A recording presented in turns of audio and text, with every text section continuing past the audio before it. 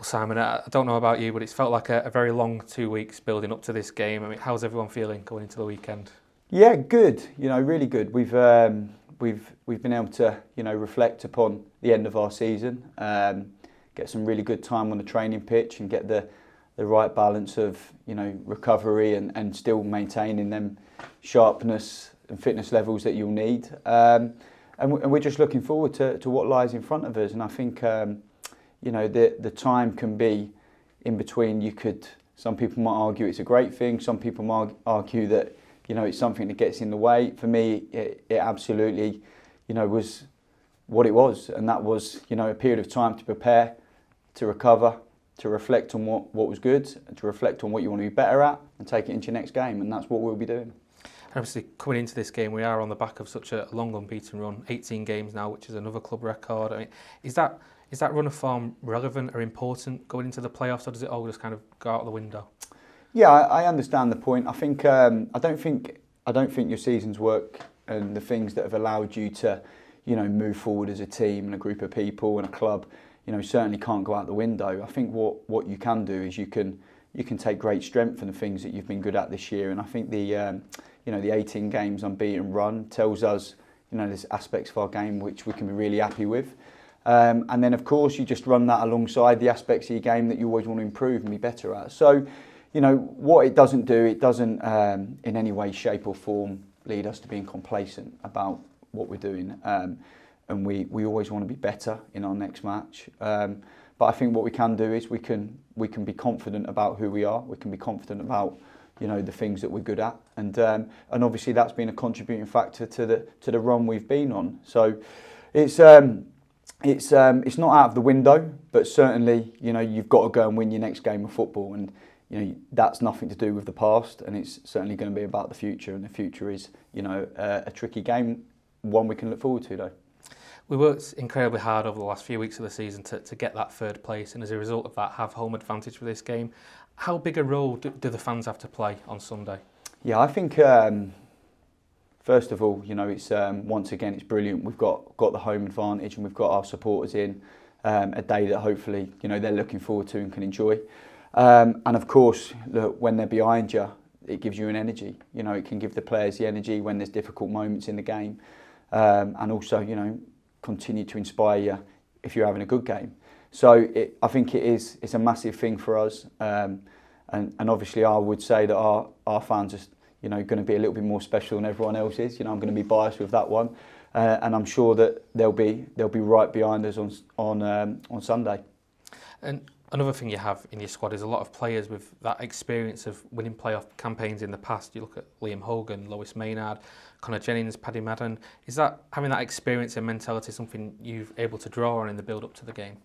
Yeah, I think I think everyone, when you get to these critical moments or compelling games, you've got everyone brings their own set of life experiences to them, and some people will have really wonderful experience that they can bring to the occasion, and actually as well though sometimes inexperience can bring something brilliant to the mix as well. So I think it's about drawing on everyone's experiences, and if you're someone that's not been part of a playoff game before, or a game with such magnitude and significance, that you can bring an energy to it, a fearless energy to it. And equally, if you've got that experience and you have experienced promotions or even disappointments, sometimes I think we draw upon the great moments you've had in your career, but actually my experience of football is that if you've had difficult moments in your career, that can be every bit as useful for you, in these type of games. So, if buts and maybes about these type of things, so really and truly it's about us embracing the game, but just being focused on what we want to be focused on.